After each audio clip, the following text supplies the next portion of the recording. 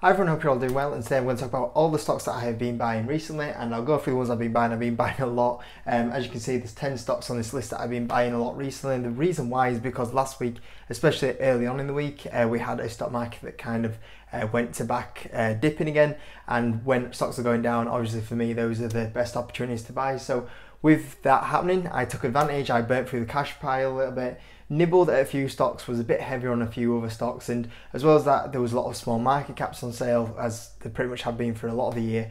But as well as that, there was some UK stocks on sale, and obviously the Chinese stocks as well. So the combination was just a lot out there to buy. So yeah, I did burn through the cash pile quite heavy last week, and yeah, as always, I want to keep that transparency up so you know what I'm buying when I'm selling. I will this week try doing my US stock market portfolio review as well for you guys. But if you do want to know when I am buying and selling these companies in real time, make sure you join the Patreon. I always post when I'm buying and selling these companies in real time on there, as well as selling. As well as that, there is some exclusive content on there. I normally do 2 exclusive videos a week. Actually, last week there was 4 exclusive videos last week on the Patreon, which was pretty good going. And as well as that, there's a Discord with 600 members on there, and for all that, it's only £5, which I think is a pretty decent, and I'm trying not to be biased about it. And as well as that, if you don't want to start investing, in some links to some brokers in the description like Freetrade. You join through there, you get a free share as well. But I will try to spend a minute on each of these companies. I won't do a in-depth into all these stocks, just because if I did, the video would be very long. But every single stock on here, I believe I have a full video on, but I will try and spend a minute on each of these companies. So the first two are 2 UK companies, and are very similar, so I'll do them both at once. Boohoo and ASOS, both of these companies seem having very much the same sort of problem at the moment. They both come out with earnings. Earnings are obviously a little bit weaker because they didn't have a strong summer trade, not as many people going on holiday. Festival season being a little bit shorter as well, and because of that and supply chain issues, their profit has been hit a little bit. Because of that, that's affecting the share price at the moment and the downtrending. In long term, I still think both of them are fantastic companies. I think that when you're looking long term, we'll probably get a proper summer and festival season next year round. I know we keep saying that every year, but I generally think that will be the case next year.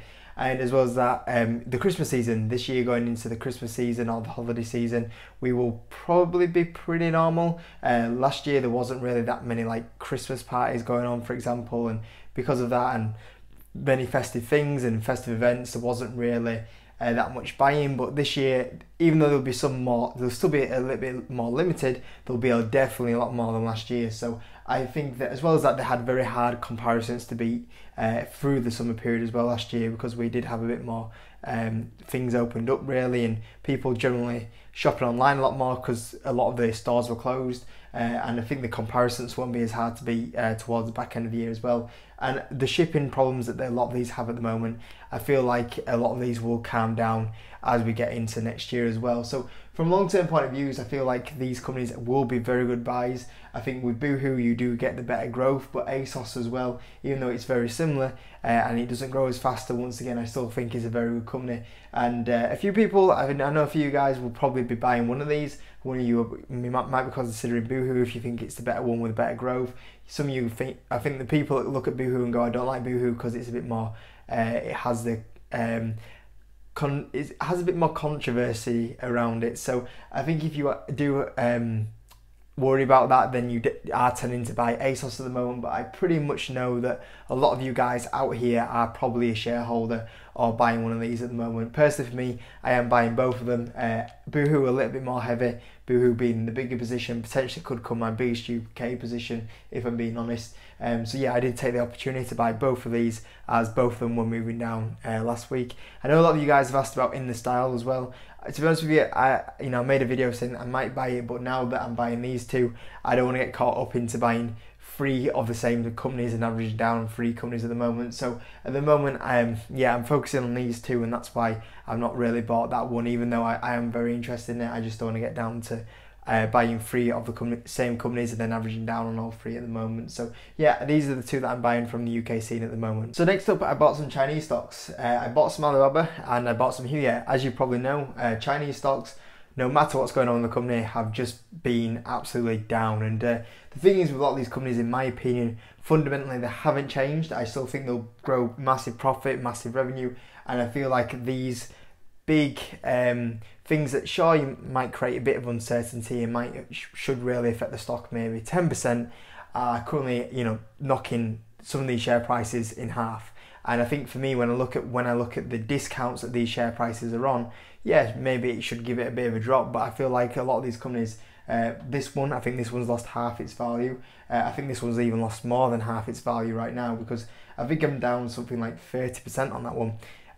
You know, both of these companies have lost half the value over something which I believe in the long term will not affect these companies fundamentally. And I look at these companies and think, yeah, sure, you know, there's a few changes out there might affect it a little bit, but to lose half the value, like, come on, are we talking these companies, the profit they make are going to halve in the next few years?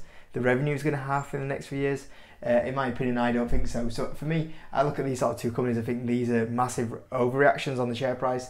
And I know it's tricky sometimes, you know, it is tricky when you get to that point where you buy a company and something like a Huya, you buy it 20 and then it goes down to 16, then it goes to 12, and then you go, that's it, and then it goes 10, 8, and then I think it even touched 7 at one point. It is really tricky going through them emotions, but for me, you know, I look at them, and as a long-term investor, I look at this company 2 to 5 years, and I feel like if they carry on growing earnings and revenue, the companies haven't fundamentally changed. I think I'm getting a good bargain here, and if I just keep my average getting lower and lower, I'll do quite well on them. So I did kind of buy into these two Chinese companies, which I have kind of been avoiding the last few weeks because I don't want to get into a buying a falling knife trend. But because there's been a bit of money coming back in, I thought, okay, I'll just buy a bit here and see where it goes. So yeah, I did take the advantage just to nibble away at these two this week. Next up, probably my second or first favourite for the company on these list here that is massively undervalued, which is Gang. I did buy a little bit more Gang. I didn't think I would ever buy any more Gang, but because it just seemed to dip from that $16 range down to the $14 range, put me about 10% down on my position. I thought, you know what, this is a great opportunity just to buy some. I look at the company now and I think, you know, this company has basically stayed at the same share price since it IPO'd about a year, coming up to about a year and a half ago, I would say. So because the share price has basically stayed roughly the same as when it came onto the stock market a year and a half ago, I look at what the company's done. We talk about this company here is probably going to grow revenue at 130% this year. There's a chance we're going to start getting back to profitability because they put a lot of money into the expanding it to handle that 130% revenue growth. And as well as that, we're just going into the peak period for Gang because Q3, Q4, Q1, we start getting the NFL season in it, which is where it will really benefit from. So we are starting to enter Gang's peak time as well right now. And yeah, the financials are putting already, and say that this has an amazing balance sheet, massive growth sector. For me to trade at these sort of valuations is just absolutely insane. For me, you know, this on this list right now, this is the one that you asked me which is the most likely 10 bagger in the next few years. It's this one. I at least think that in the next 5 years there's a really strong chance that I get a 5x return on it. I don't like to say them sort of things because I feel like I'm kind of hyping the stock and putting pressure on it and making it sound like, oh, it's a must invest opportunity. But generally when I do work out where I see this company going in the next 5 years and the valuation it's at, I generally do see this being a potential 5x stock in here, and it's one that I would love to kind of make my biggest position in my portfolio. I don't want to, just because it is still unprofitable, it is a small cap, but I generally am still shocked to see this one at these sort of prices, and yeah, it's the one that I am, like I said, it's one probably on this list, it's one that I'm very, very confident on. And number 6 is my newest stock on this list for the US side of it, which is HIMS. When I first started buying this stock, my idea was to kind of get that into the $8 range. I thought that was a pretty good valuation, but what it's done amazing is it has started to dip into that $7 range. I always thought if I could get this to a $7 range, it would be absolutely amazing. So with it being low $7, I've been buying into this one. Seems to be, I am kind of rushing into this quite a bit, which is the only little thing that I'm being very careful of, is that I am buying quite heavy. But like I said, I always thought if I can get HIMS in the $7 range, I'll be very happy. And with HIMS, it was doing that this week. Also, a little correction, I just realised that I put this stock on this list twice, so he is at number 10, I've just took it off the list. But number 6 was HIMS. Number 7 was Beyond Meat, so I bought some more Beyond Meat. It has been a rough kind of couple of months for Beyond Meat recently. Not 100% sure why, because going into their recent financials showed the recovery starting to happen with the company. You know, this company has been, it is one of the, on this list, it's definitely one that has a lot more short sellers attacking it all the time. With the stock, you know, a lot of people saying, oh, it's, you know, finally come to the end, but when you look at it, it's lost half its company. It lost the food service, and now that restaurants are opening back up again, everyone's going out a lot more, it's getting a bit busier. What was evidence in the Q2 is that the retail was strong, but the food service was recovering. We were starting to see it in the financials, and people are still denying that, even though the numbers there don't lie. So for me, while people are still in denial that this is starting to recover, and hopefully once again we see Q3 be very strong for it, then I will just keep buying this one. Probably at the point now where I've built my position up that I feel like at some point this will pop, as it sometimes does do, and when that happens, it's probably one of those stocks I do take a little bit of profit off. You know, like if it's a 30-40% gain, I probably will just trim this position slightly. But I think that the drop in this one is massively overdone. So yeah, I did buy a little bit more Beyond Meat. And number 8, probably the one that I would say is the more easy money on this stock, that I can't believe it's at these valuations, is Corsair. I bought some more Corsair just because I look at the valuation it's at, growing at 25% revenue rate, the TAM that it's in, you know, streaming, gaming, that's only going to grow over the next few years. And yeah, I could make this for me is whatever sort of investor you are, you must be able to see that Corsair is massively undervalued here. People think this is only a CV stock that's benefited, but they're still putting in massive amounts of growth. And let's not forget, it's a 16p ratio. You know, that's the bonkers thing. You know, a company that like this should be trading at like a 30p ratio.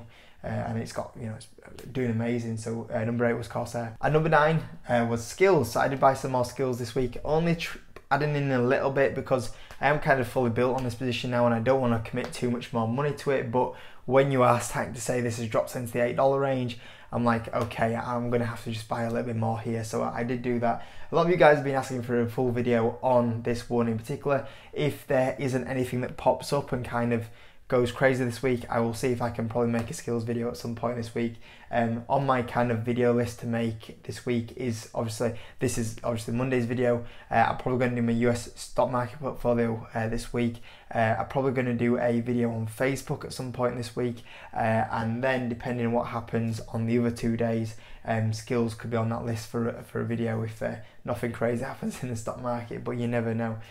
So yeah, Skills was number 9. I did buy a bit more on this one, just adding in a little bit. I can't believe it's down at the $8 range, but hey, you know, I'll just buy a little bit here and see where it goes. It is crazy to think this was at one time was it like a $30-40 stock, and now it's $8. It's absolutely bonkers. So yeah, I did buy a little bit more in Skills anyway. So yeah, I hope the video was useful anyway. If it was, hit like button if you're new, subscribe, and I'll see you on tomorrow's video.